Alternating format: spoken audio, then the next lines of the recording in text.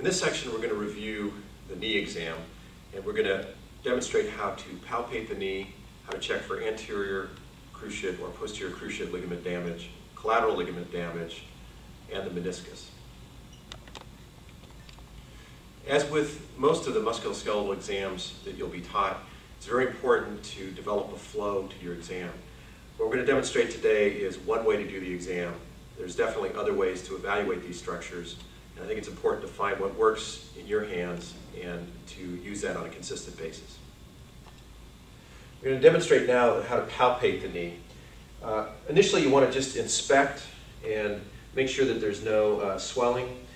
You can check for crepitus by flexing and extending the knee and palpating over the kneecap to see if there's any wobble or crepitus as you do that. Then you have the patient lie in the supine position. To palpate the knee, I like to flex the knee initially. So bring the knee up, and then you want to anchor the patient's foot. And to do this, you can just set down on the side of the foot. Then you want to palpate very specifically the different structures of the knee. I start first palpating the anterior tibial tuberosity. Then I come up and palpate the infrapatellar tendon. I move into the joint line, palpating for any meniscal tenderness. Then I palpate the collateral ligament. Then I palpate the distal quadriceps, and then move down into the body of the patella, and then back to the infrapatellar tendon.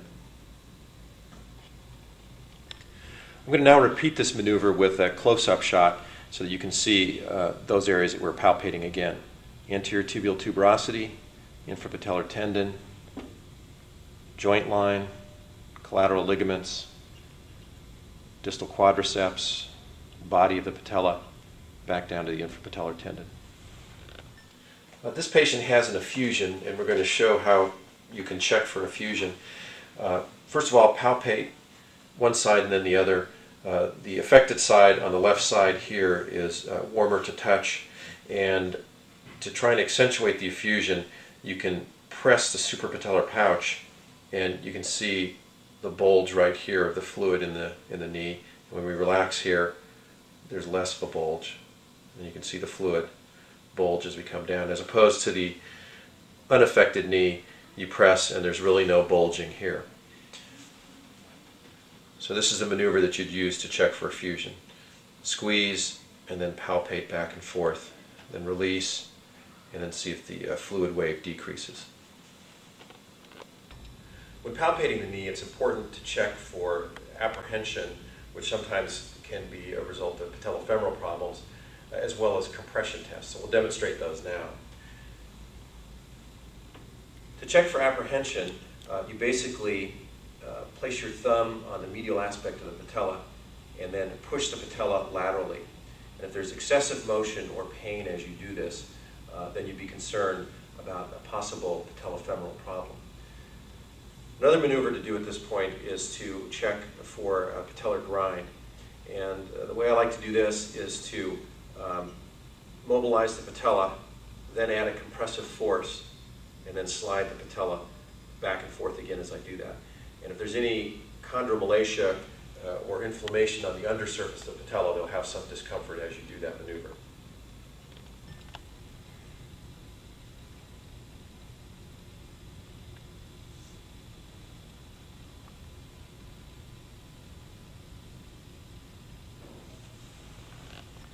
Next, we're going to demonstrate how to evaluate the cruciate ligaments. With the patient still in this position, you want to look first to see if there's any depression of the anterior tibial tuberosity. If it was sagging down, and that is actually called the sag sign, that would indicate a possible posterior cruciate ligament injury. To check for the anterior cruciate ligament, you grasp the lower leg and then just pull forward to check and see if there's any increased range of motion. You follow this with a maneuver to check the posterior cruciate ligament by pushing backwards to see if there's any laxity. You would be comparing one side to the other. Again, it's very important to know where you're starting from, because if you have a posterior cruciate ligament tear, and the knee is sagged back, and you move forward, you may think it's an anterior cruciate ligament tear. That's why looking for the sag sign is important.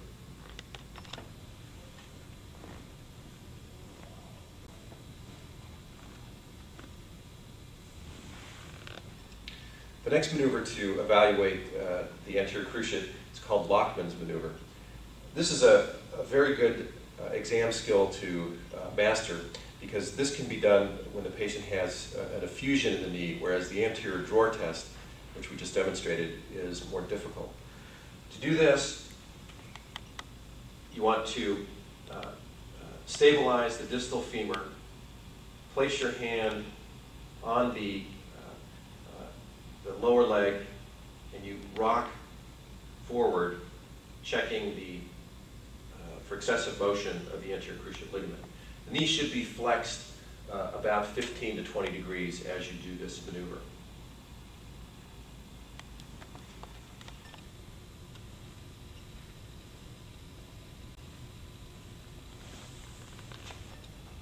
Another way to do Lachman's maneuver, if you have a big patient or if you find it difficult to use the other technique, is to flex the patient's knee, bring your knee underneath, use one hand to stabilize the femur, grasp the lower leg, and then you can pull forward, testing the anterior cruciate ligament. So forward, it's anterior cruciate ligament, backward, posterior cruciate ligament. Next, we're going to demonstrate how to check the collateral ligaments of the knee.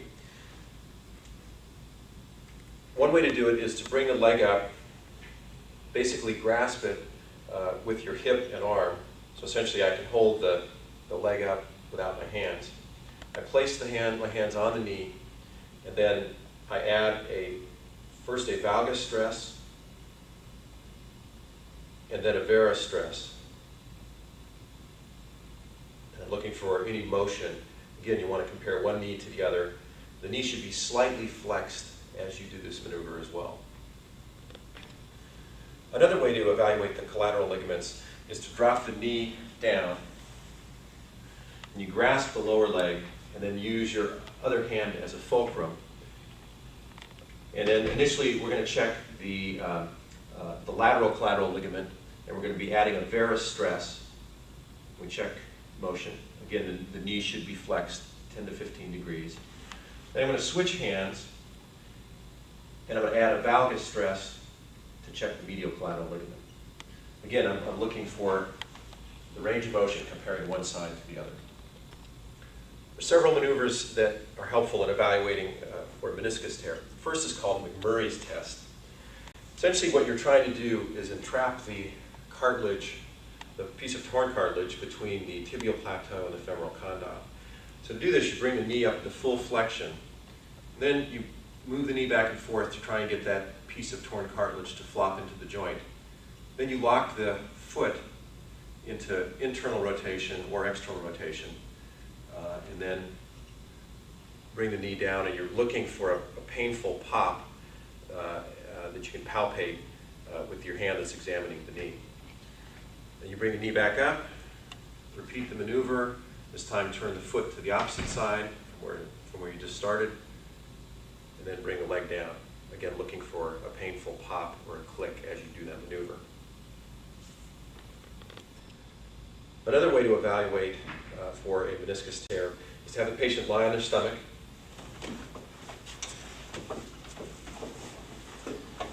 We're going to check what's called Apley's maneuver. So you bring the knee up so it's 90 degrees flexed, and then you add a compressive force down on the lower leg and then twist. Again, you'd be entrapping the torn meniscus between the femoral condyle and the tibial plateau as you do that. However, this could also cause discomfort if there were a collateral ligament injury by the nature of the twisting movement. So to check for that, you basically do the second part of the maneuver, which is to fix the lower leg and then pull up on the lower leg and turn. And if it's a meniscus tear that's the source of the problem, you should have pain with the compressive maneuver, but no pain with the distraction maneuver. if there's a collateral ligament tear, you'd have pain in both situations because it's the rotation that would be causing the problem.